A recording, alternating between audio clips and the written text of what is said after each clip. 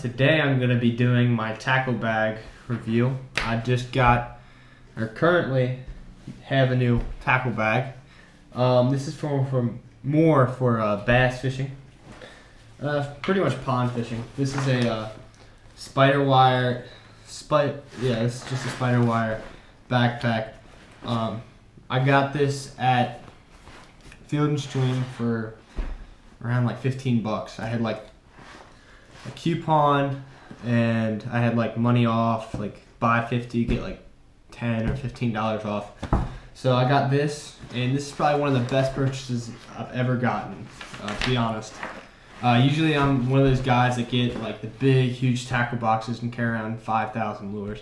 This time I just decided I wanted to switch it up a little bit, carry something that I can actually like carry around instead of like lugging a huge backpack or something like this. And this is really nice, and it's only it only goes over one shoulder, so let's get right into it.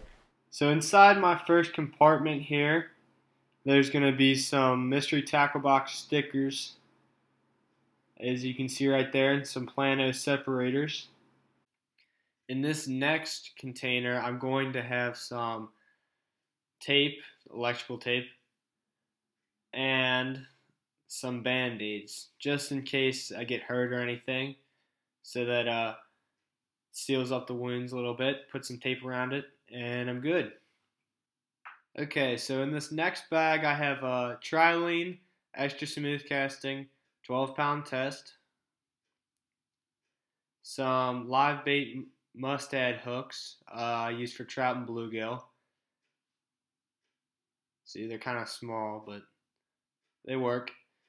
And last I have a balsa wood bobber. They work pretty well. This is all the stuff I really use for bluegill. This compartment out here, I have my new scale. I'm really excited about this, and my new pair, actually my old pair of braided scissors by Baker, if you can see that. There you go. This is my new scale. It's by Rapala. It's a digital scale. Okay, next up is this is actually the sunglasses container right here. This is really nice. Okay, now on the side of my bag I have a fish de-hooker right here. Okay, for my next compartment, which is this compartment right here, I store pretty much all of my soft plastics in here, plus or minus a few other things. I'll start off with my two hard baits pretty much. These are the Excalibur High-Tech Tackle Reel Crawls. I got these on sale, pretty cheap. Buy three get one free. It was a pretty good deal. Then I got my chatterbaits, one of my all-time favorite baits. These are the Easy Skirts ones, but you can make your own if you really want to, but these are kind of expensive because these are the Z-Man ones. But anyways, on to the next one. The fish grip. I got this for Christmas. It's really nice. It doesn't harm the fish that much. Anyways, next one, I got the Real Image HDS High Definition Series Forked Tail Bait Fish. Then I have the Tough Bait Terrapin one, salt infused baits. I used one. Not very good with Senkos. I am really terrible with Senkos, to be honest. Other than that, here's my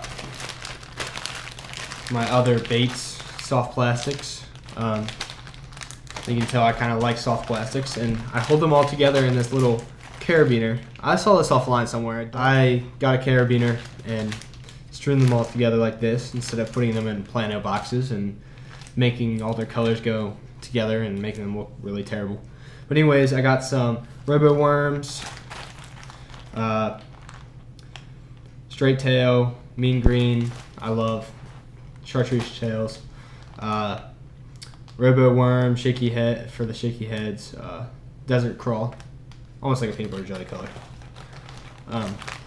Biospawn, love Biospawn. Biospawn's pretty nice. Zoom Super Flukes. Watermelon red, always the way to go. 7-inch, I think. New color. Watermelon violet. Finesse, almost looks like a bluegill color. Got some power bait, pretty good baits. Always purple worm, best way to go in the summer at least. Especially when you're a little kid. I always use purple worms, always got fish. Got some power worms, Berkley power worms, 7-inch, 10-inch, red flakes, I think that's pumpkin. Then I got some swim baits, some ripple shads, kind of almost like a greenback for saltwater. And that's about it. Almost looks like a shad, I guess you could say. Then these are good for trailers. The chigger crawls are really good bait. The smell of the Berkley is pretty darn good. I like the color too. Looks good. This is the shad imitation, ripple shad. Looks really nice, especially if you got shad in a pond. I'd hook on one of these. Got a Z-Man. What is this? Turbo Crawl. This is from Mystery Tackle Box. Mystery Tackle Box is awesome. If you haven't subscribed to them, subscribe to them. Oh, got a text. Got some more worms, Charlie's Worms. Got the Netbait Shaky Head, also from MTD. Netbait, go-to bait, trailers. That's about it. That's my middle package. Got one. Okay guys, so this is my tackle box right here. It has the Mystery Tackle Box logo. So these are my jerk baits starting out. First is like a green back with a black spot, Gary Yamamoto, and here's a different color of them. The smaller versions, I love those baits, along with a larger Gary Yamamoto with a black and red fleck finish, I guess you could say. I like them because they're really shiny. This is the Live Target Lure. It's a jerk bait. It looks like it was full of shad. I love jerk baits, so I have like 8 or 9 of them. I got this cheap one. It looks pretty well. It would do well for like mackerel or something. So that's why I got it. I don't know. It's like $2, so it doesn't really matter. Then next, I don't know the exact name of this lure, but it's made in Japan, I'm pretty sure. It was like in the Mystery Tackle Box, but I've caught a few bass on it, so it's pretty good. It has like a Pac-Man in his eye. It looks pretty sweet. I just picked these up at Field and Stream. They're 2 pretty cheap jerk baits as well, but they look pretty nice. Okay, so now I have 2 Gary Yamamoto crankbaits. One is a shad color, and one is a baby bass color.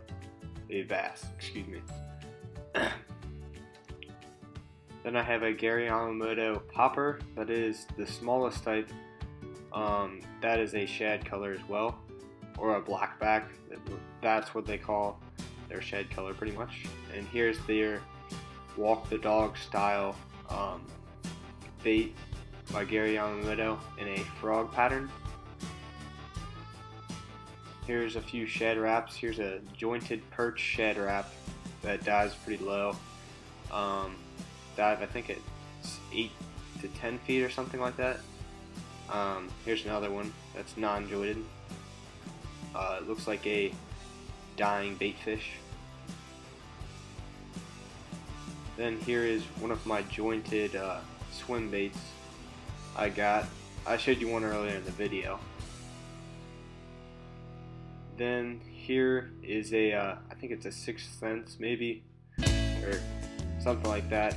It has no rattle, and it's a crayfish color.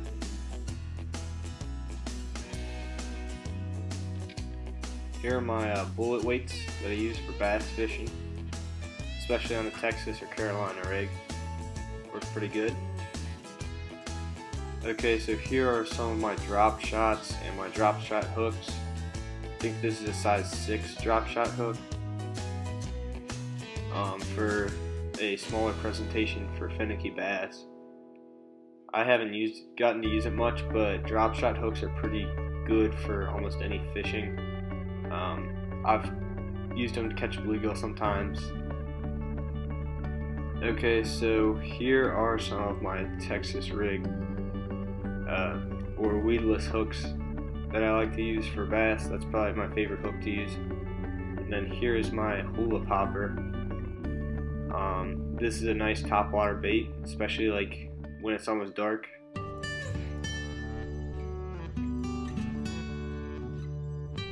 Then I have a mini Strike King. It's almost like a Carolina. I think it's a Carolina spinner on there. It's has some really nice color to it. It's small, so it can catch crappie and smaller bass.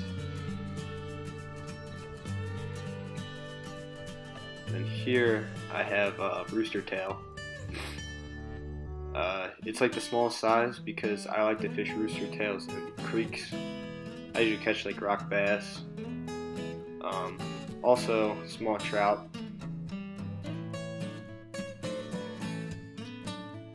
Then here are some of my, I think these are Strike King finesse jigs. This is a bluegill pattern. I think these are 3/8 of an ounce. I usually put a trailer on the back of them. And here's for stained water. This is the blue and black color. Then finally we have the just brown color.